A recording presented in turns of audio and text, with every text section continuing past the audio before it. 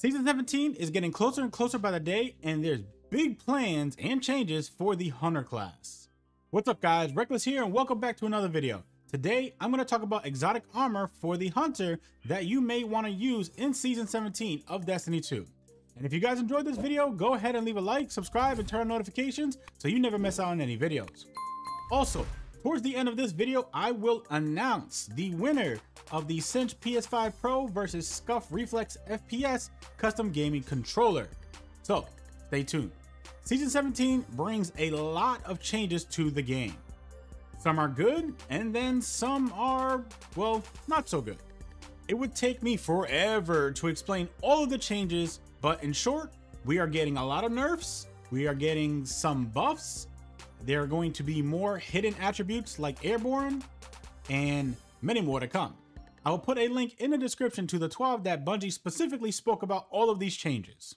As of this video, it is still unsaid by Bungie if Arc or Solar 3.0 will be coming to Season 17. With that said, I am only going to focus more on relevant exotics for this video, and if we do get an update on the other 3.0 versions of the subclasses, then I will make an updated video.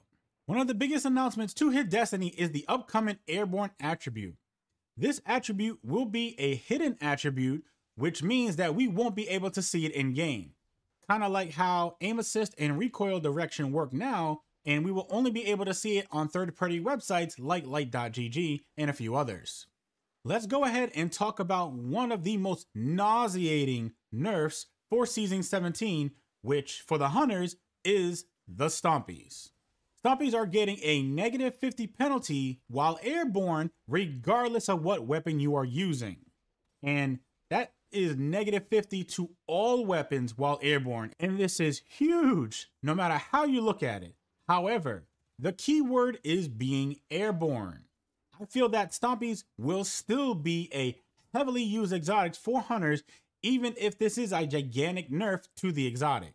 The reason being is because Hunters will just switch up their playstyle, and instead of jump, we will just go ahead and slide all over the place. And this is including around corners, and it pretty much will not be affected by the -50 penalty while being airborne because, well, you're not in the air. You will still get all of the benefits from hydraulic boosters, which is increased sprint speed and slide distance. Pair Stompies with a shotgun that has slide shot or a fusion rifle that has slideways, and you can still use Stompies without any issue. Just don't try to jump and shoot. And if you do, make sure you have added damage to your target like throwing knives, throwing a grenade, or following up with a melee after you shoot in the air. It's just going to take a little bit more to kill your target from the air, so my advice is go ahead and stick to the ground. However, if you are in fact a hunter that actually relies on being in the air heavily for all of your kills, then you can't go wrong with Foe Tracer. This exotic gives you a +20 to all weapons while in the air. You also mark targets and deal more damage to low health marked enemies. And if you're into sidearms, you can actually use the Mechanized Trick Sleeve, which gives you +50 airborne to sidearms, and you get an increased sidearm ready and reload speed. If you're critically wounded and you actually swap to a sidearm, you'll increase its damage as well. But what if you're not into sidearms? Then you can go ahead and try out the Sealed Ahamkara's Grasps, which gives you a +50 to all weapons for 5 seconds after a melee hit, and dealing melee damage reloads your current equipped weapon. Then you have exotics like the Oathkeeper, which gives you +40 to bows while in the air, and bow charges can be held indefinitely. If you're into hand cannons, then you can go ahead and use the Lucky Pants, and this gives you +20 while airborne to all hand cannons after readying them. You also get the added benefits from illegally modded holster.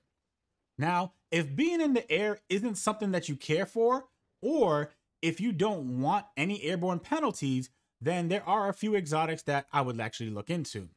The Renewal Grasps got a huge grenade nerf, where when you are wearing them, your grenade cooldown takes longer to charge, going from 62 seconds to 152 seconds, and any outgoing damage to enemies that are inside your dust field grenade while you are wearing the renewal grafts is reduced from 50% to 20%.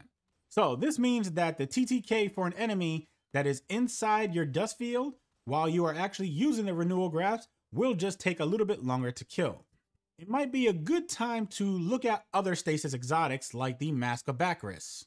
In short, it replaces your stasis dodge with a longer range, fast moving shift that partially cloaks you in your animation. And after shifting, it also gives you increased arc weapon damage and you deal even more damage to enemies that are slowed or frozen. I don't know about you, but that sounds like a heavy win to me. If stasis is not your cup of tea and you want to stick to Void 3.0, then you have a few viable options. You can use the Omni Oculus or Orpheus rig with Mobius Quiver in PvP or Star Eater Scales in PvE. But we also have exotics that don't belong to any specific weapon or subclass, like Frosties and Gemini Jester, which are still good, viable exotics to use in Destiny 2. There are tons of options for exotics for hunters to use, and it really comes down to your playstyle and the build that you want to actually make.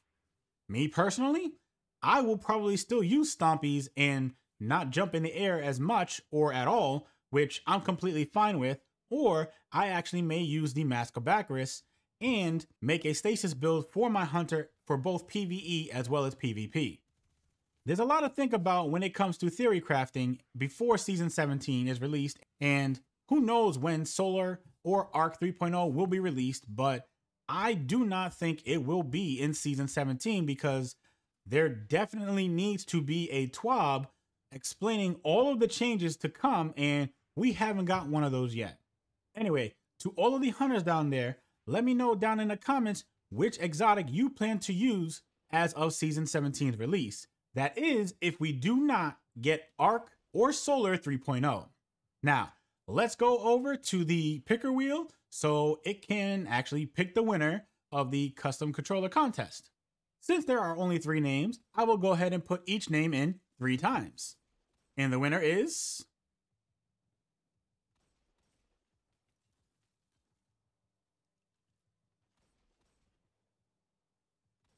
Skunk616. Skunk, I will contact you via email and you have 48 hours to reply. And if not, I will go ahead and choose another winner. And congratulations on winning the contest, but I will have other contests in the future, so stay tuned. And that, my friends, brings us to the end of the video, and I will see you guys in the next one. Hey you, watch these videos too. I know you like them. Go.